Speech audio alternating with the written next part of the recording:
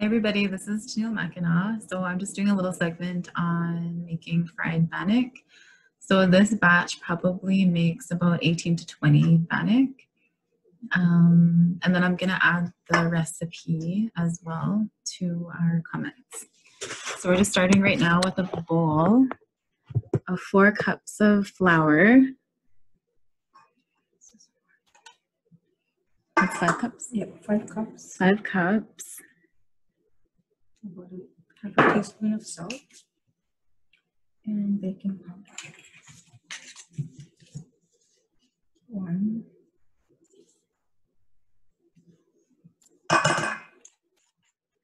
Is that tablespoons? Yes, 3 tablespoons. We're going to do 3 tablespoons, and then you just have to mix it all together.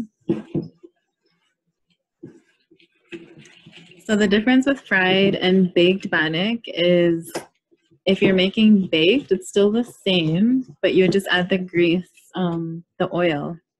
You'd add the oil in the mixture when you put all the wet and dry ingredients together. So once you mix that, then you have to, we just do a well at the bottom. And then we add 1 egg.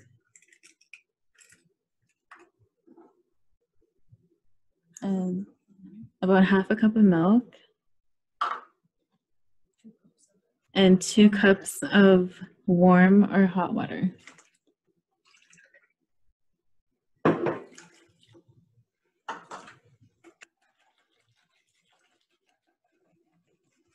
And as you're mixing, I'm not sure if you can see, there's some air bubbles there. That's kind of what you want to see.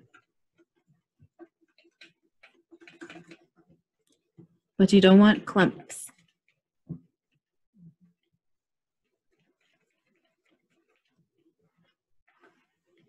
And as you stir, you just want to take the sides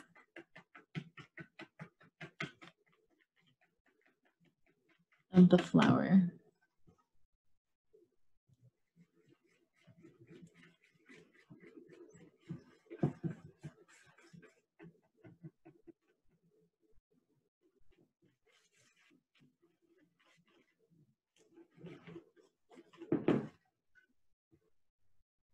And as the dough starts to thicken, we're eventually going to need to use our hands.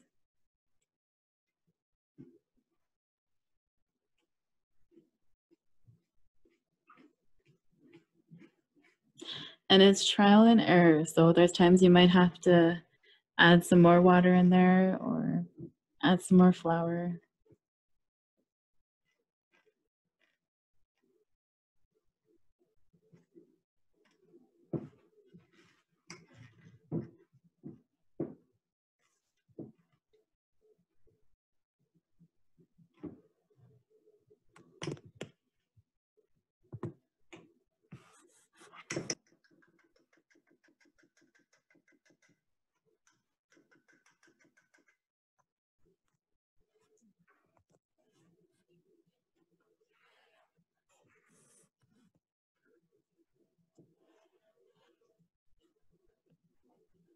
We don't want the dough to be too wet, and we want to create a ball.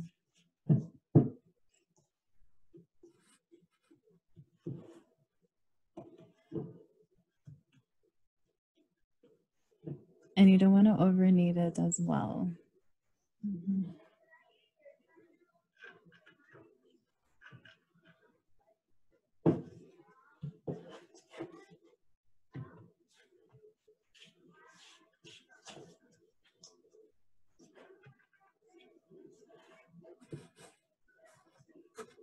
And when we pick it up, you don't want it to fall through your fingers. And it's still holding its shape.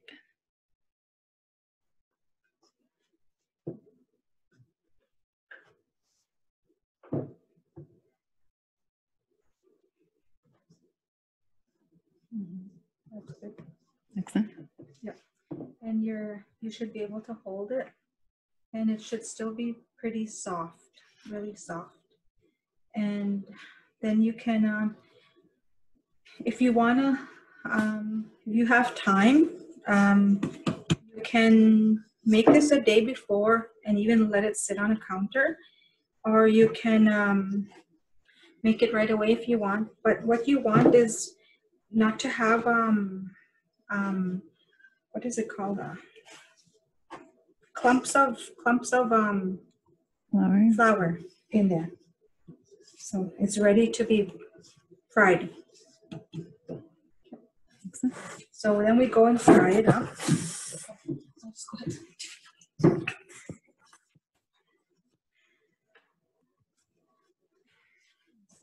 Get it ready.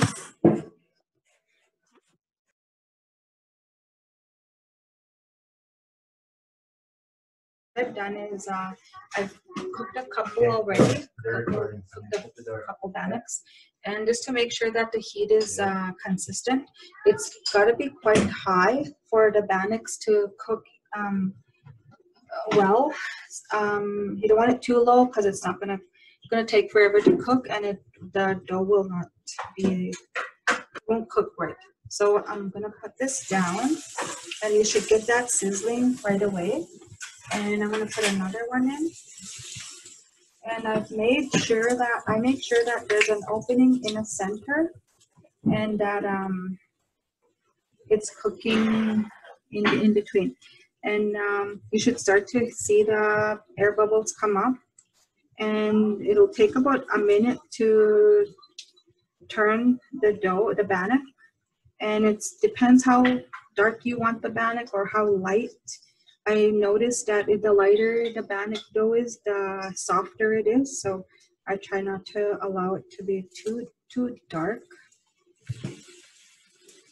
And there should be some height in your dough, and only takes a couple minutes to cook one bannock. And 4 cups of flour, the dough, it will make about 15 bannock pieces.